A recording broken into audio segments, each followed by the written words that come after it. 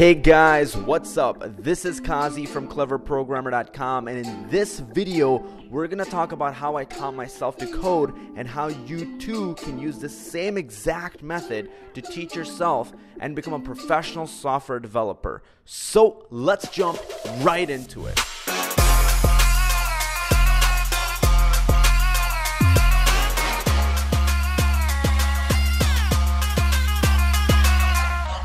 So I'm going to first of all start it off by saying, what is computer programming? It's the ability to take any idea that you have and to digitize it and bring it into the world. Whether it's you want to make practical applications, so then you can use that to make extra money, get clients, get a job, work as an independent contractor, or maybe you just want to make cool games, right?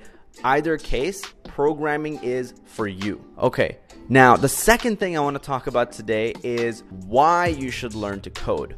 Now, there are 1,000,001 reasons, but I'm going to give you some of the best ones. Flexibility of work. You can work from anywhere you want, okay? So you can spend time with your family, have a good time out, doing whatever the hell you want to do, and still be able to generate a lot of income because you can have multiple clients you're working for. So working remotely is a great benefit that you can have, and that's something that I take advantage of all the time. For example, I'll travel to California to visit my family. I will travel to other states to take Niles North High School chess team for chess championships because I'm coaching them, and I don't have to worry about, oh man, like I have to be at a 9-to-5 job. So I think that that's great. Second of all, job security. Software development is the #1 growing industry in the world. So there's no job scarcity happening here. It's only growing, right? So there's a huge market here. And whether you have a degree or not, it doesn't really matter as long as you can prove to them that you can actually code or build some applications for them, okay? So with that said, let's move on into the third section. So now I'm going to go through how I taught myself to code, all right? Because you can use this same exact way to actually teach yourself and get started on this, okay? So if you have been pondering and waiting, I have told you why you shouldn't wait already, but now I'm going to tell you how you can actually get started. So there are a million resources, but the one that I started off with was Udacity, okay? I took a course from Udacity called Intro to Computer Science, okay? And there we built a search engine in 2 months basically. So while you're building that search engine, you are constantly doing all these different exercises as well. So you have this one big massive project, but in between, you have these little exercises, quizzes to just keep you on track, keep your skills sharp, so you can actually then complete that final project.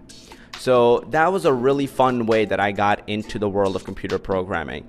I remember to this day, actually, my brother gave me a call, and I was at this time deciding what college am I going to go to, what should I do, and before I even started the computer science course, on Udacity.com, my brother gave me a call and he's talking to me and he's like, hey, so are you thinking about any jobs? And I said, not really, maybe computer networking or something like that. And he said, hey, there's a big opportunity in big data analytics, and college graduates can be making like over $200,000, if you learn how Hadoop works. So like big data analytics and stuff like that. And I was like, wow. So I thought that was incredibly awesome, and then I started looking into it. And so then they're like, you have to learn Hadoop frameworks, you have to learn all these statistics and all that.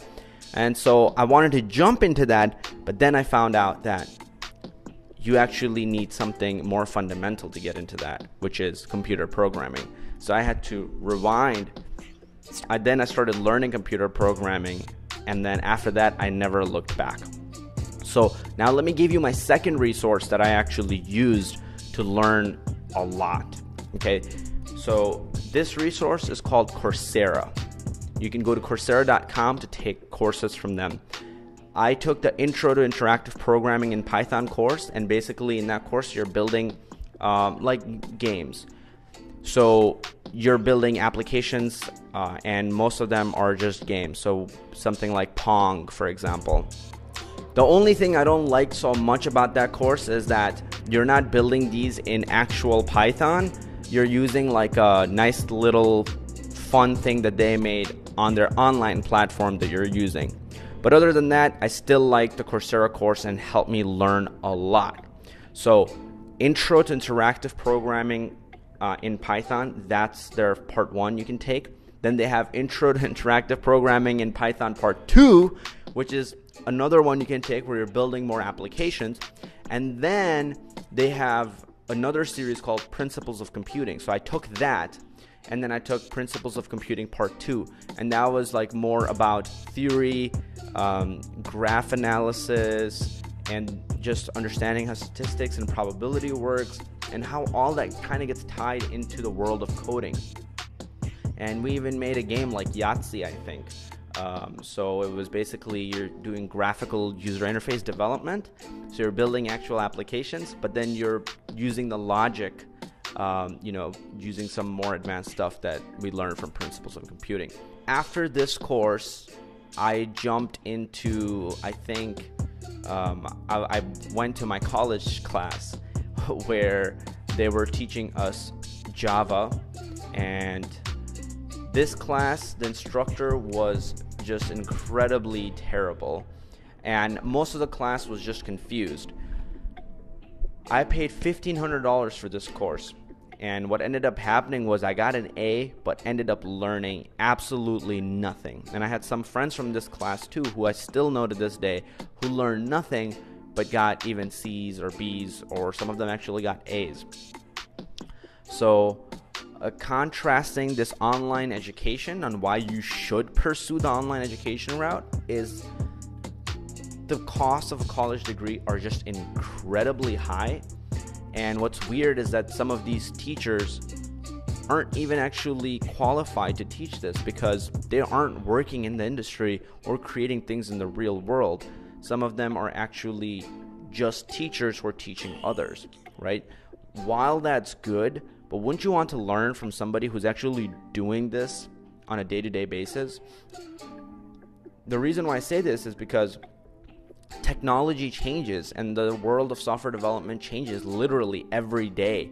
So if they have a curriculum that's designed to last for 2-3 years, it's very hard for them to change it, and usually it just stays the way that it is for many years to come. So you're really sacrificing a lot of flexibility and agility there in your growth. So I would say go to college, and I would say pursue those courses, but make sure that your professors are really good. And also think of college as just one learning resource, right? Most people, when they think of college, they just think that I have to depend on it and I can't get my education from anywhere else, right? So use other online platforms and then mix it in and complement what you're learning in your college. Okay, so with that said, let's move on to another few things that I did, and then I'm going to start to wrap this video up and give you guys something valuable at the end as well. So if you stay till the end, there's going to be something for you. Basically, after I went the Coursera route, I looked into Codecademy. So I was doing a little bit of Codecademy. I went through Udemy. So I took about 5 to 10 different courses there. Team Treehouse is another great resource. So, I'm making this really nice and linearly structured for you guys, but in reality, I was probably on like all 10 of them at the same time. And I feel like you might be in that situation as well. And it can be frustrating. It can be a little bit overwhelming as well. And sometimes with all of that going on, sometimes you just want to kind of quit. Or you're like, I'll just come back to it later, and then you don't end up coming back to it. So this is the path that I'm offering you that you can actually just take exactly what I did and learn all those skills. And then what I ended up doing with those skills was I was getting work as an independent contractor. So I was working and building software for clients. And I was also working, like giving personal coaching lessons. you can use that exact method to be generating pretty good income. I mean, as a college student, I think just last year, between the month of May and June, I made over $20,000. Like, that's not bad as a 21-year-old who's a full-time student. And all this while I was actually on a vacation. I went to California to visit my family, and my brother just had his son. So I went to see him, and that was like super cool. The little baby's adorable. But the work that I do and software development will give you also that kind of flexibility, so you can go wherever you want, right? Whether it's for vacations or whether you're going out with your friends and just hanging out, you'll be able to do all those things. So what I've decided to do is take everything that I've done so far, right? Like all these 20, 30, 40 different places that I went to study programming from, all these different courses I've taken, all these soft skills and negotiation skills that I've learned to be able to work with clients. So they're practically forced to like look at my resume and then hire me.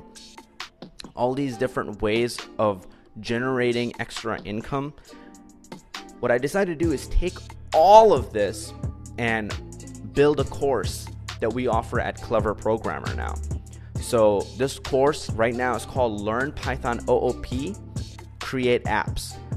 So it teaches you about object-oriented programming while you're creating apps that you can actually put on your portfolio and go and get hired. So you're not just learning. This is giving you a real potential to actually be making money too. Because let's be real, at the end of the day, yes, you're doing this for fun or whatever, but at the end of the day, you're doing this to get paid, right? You're doing this so you can pursue something that's fun, but also so you can live a comfortable lifestyle. So that's really what I decided to do in this course. And then I also teach you this, from the aspect of negotiation skills. Also, what else is in this course is live sessions. So you and I might actually be in a live session along with other students, and there's a private community built in so you can actually work alongside other students just like yourself.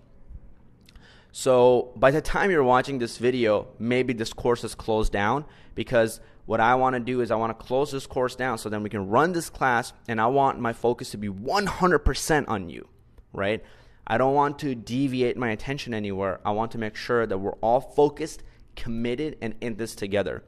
So by the time you're watching this, the course may be closed down, but if you're watching this when this video is made, you have 3 days to enroll.